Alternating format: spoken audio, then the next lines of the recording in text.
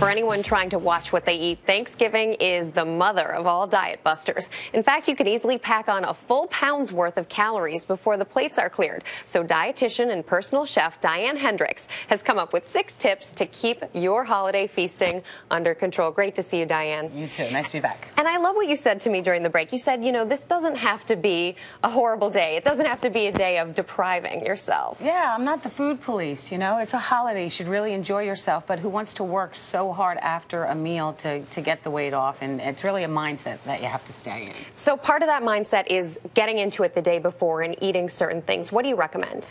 Well, before you sit down for Thanksgiving dinner, you should at least an hour before have something. You don't want to go to the table completely famished because then you start making really bad food choices. So having something like some fruit or a couple of nuts, this obviously isn't a serving, but a small handful of nuts, some natural peanut butter with some celery sticks, some yogurt, or a little salad with vinaigrette, just to get a little something going on in your stomach so you're not completely starving. That's a good move. Also, you say, as far as liquids go, it's good to stay hydrated, but you have to watch what you stay hydrated with. Oh, sure. Alcoholic beverages, non-alcoholic beverages with sugar pack on a ton of calories. So you want to watch out for lemonades and soda, and go for like seltzer with a little, you know, we've heard this before, seltzer with some lemon or lime or some unsweetened iced tea. And again, alcohol can really pack on the calories. I mean, we all like to enjoy and imbibe a little bit, but you really want to watch out. And a cup right here you say that's not the right amount. You need to go with a little less. Well, it's really interesting. This glass, which you would think is a typical glass of wine, is 3, maybe 4 servings. So I just want to show you what the standard serving of wine, about 100 calories is.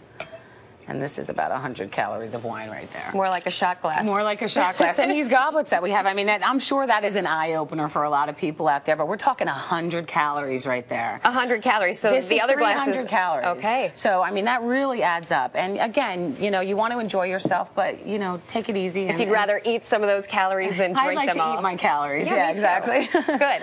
So the sides. This is a favorite for so many people, but it is one of the major gut bombs. What do you think in terms of portion control here? Well, I think this is really interesting. I've never really laid it out like this before, so the way you guys laid it out, I love it. Look at this. This is more than enough for a serving. I mean, this is a 1/4 cup of each of the sides. It's really, if you think about it all together, it's a cup. So you're trying the stuffing, you're trying the cream spinach, the sweet potatoes, and the mashed potatoes.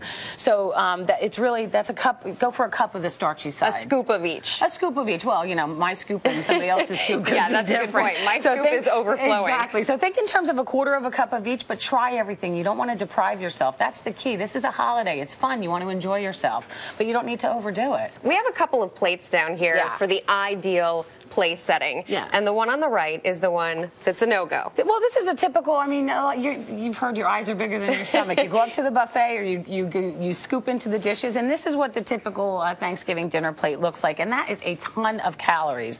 And if you look over here, I mean, this is a substantial amount of food here. And we're talking, this is the cup that was over here. Okay. So this is more than enough of the sides, and then you have some steamed or some broccoli and some green beans and some turkey, and that's really more than enough. And we have this plate here to sort of give people a sense for how it should all be portioned out. And if there's any confusion at the table, bring your BlackBerry or a tennis ball, you say. Explain that. Well, I always say how times have changed. It used to be the portion should be the size of a deck of cards. Well, now we have a BlackBerry, and everybody's probably got them sitting on the table or underneath on their lap. So the size of a BlackBerry is a good portion for protein. You can even go a little bit higher than that when you're using the white meat turkey. And a tennis ball is a good idea for the starchy sides. Again, go crazy with the vegetables and have half of your dinner. I thought you were going to say go crazy with the BlackBerry and just BBM away all day. Yeah. We really appreciate it. For more tips to keep your waistline in check this holiday season, go to our partner in health, webmd.com, and search healthy meals. Diane Henderiks, as always, it's so great to have you. Hope you have a happy Thanksgiving with your family. To you.